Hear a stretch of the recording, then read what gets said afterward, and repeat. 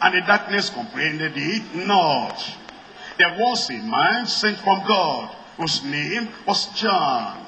The same came for a witness, to be a witness of the light, that all men through him might believe. He was not that light, but was sent to be a witness of that light. That was the true light, which lighteth every man that cometh into the world. Christ is the true light, and then he lighteth every man. He gives light to every man that comes into the world. And then as you believe on the Lord Jesus Christ, and he lightens, and he gives you light, you reflect the light of Christ. In John chapter 8, verse 12. John 8, verse 12. Then spake Jesus again unto them, saying, I am the light of the world. He that followeth me shall not walk in darkness, but shall have the light of life. Shall have the light of life. You see, when you come to the Lord, and you are linked up by grace, by faith, through the cleansing of the blood of the Lamb, you are linked up with Jesus, the light of the world, then you will not walk in darkness anymore, because you have the light. In John chapter 12, John 12, verse 36. John chapter 12, verse 36. While ye have light, believe in the light, that ye may be the children of light. You see, you're coming to Christ makes you to have this intimate relationship with Christ the light. It says, while you have him, and while you have opportunity of believing in him, believe, that ye may be the children of light. Verse 46. I am come a light into the world, that whosoever believeth on me should not abide in darkness. You see what the Lord is telling us? He's telling us that as we believe in him, we do not remain in darkness. Ephesians chapter 5. Ephesians chapter 5. We're then to reflect the light of the Lord Jesus Christ. Ephesians chapter 5, verse 8. For ye were sometimes darkness, ye were in the past, before you knew the Lord. But now are ye light in the Lord. Walk as children of light. When you come to believe on the Lord Jesus Christ, darkness passes away. The darkness of ignorance, all that will pass away. And the darkness of sinning, all that will pass away. And now you walk as children of light. For the fruit of the Spirit is in all goodness and righteousness and truth. Romans chapter 13. In Romans chapter 13, reading from verse 11. Romans 13, verse 11.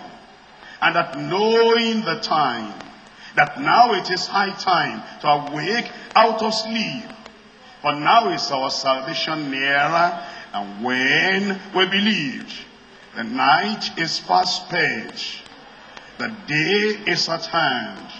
Let us therefore cast off the works of darkness, and let us put on the armor of light. Because now we come to the Lord, we're born again, we're converted, we have been poor in spirit, we have mourned for the rebellion, disobedience, and sin in the family, in the community, and in the land. We have become meek and gentle, humble, and lowly. Not only that, we are passionately sought after the righteousness and the purity of heart and life. And then we have become merciful, and we have become pure in heart, and then we have become peacemakers. Because of all those experiences we have in the Lord and with the Lord. It says, the bottom line, the conclusion, the corollary to that. And what follows after that is that now we put on the armor of light. Let us walk honestly, as in the day, not in rioting and drunkenness, not in chambering and wantonness, not in strife and envy. Now, when it said in verse 12, cast off the works of darkness. What's the work of darkness? That's what it says in verse 13. Rioting. Rioting. It's a work of darkness. You know what they do in the world? Whenever the leadership in the world, maybe the political leaders, whenever they're taking a decision that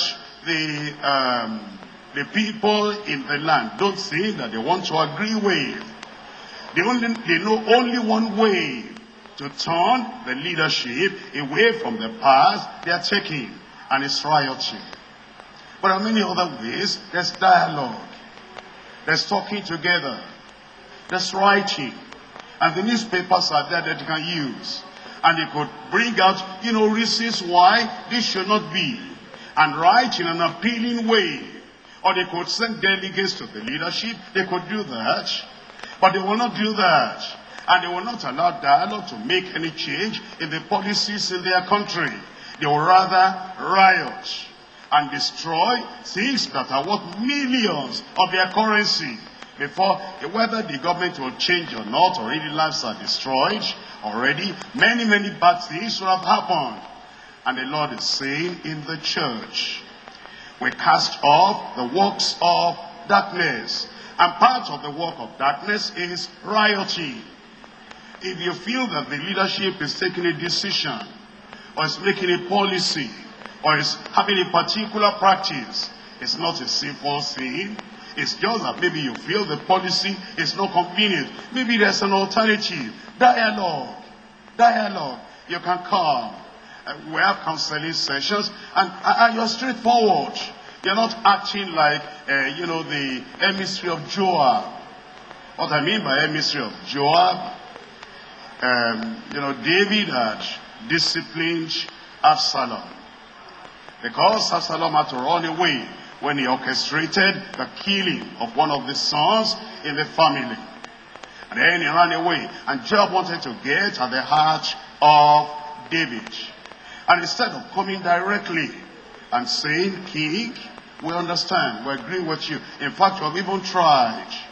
Normally, anybody who kills another one, like Absalom did, he should have been killed. And you have the authority and the power to have taken that young man to just kill him off. It's not above the law, but to allow him to live. And now he's in the other place. Since you have shown this mercy halfway, David king, with all due respect, this is dialogue, why don't you get him back and allow him to be his son again in the family? Joab didn't do that. And Joab employed a woman and put words in her mouth to tell lies and to cook up story. And then came to David and said this, this, and this.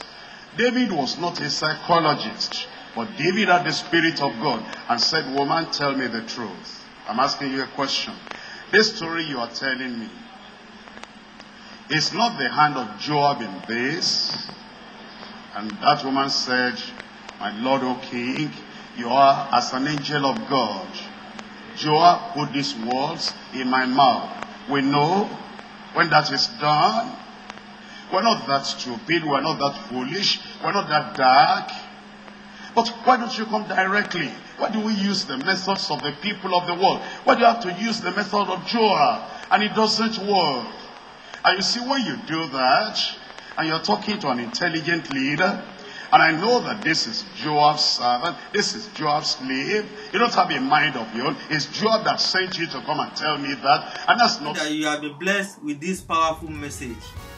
Our address is at the bottom of the screen.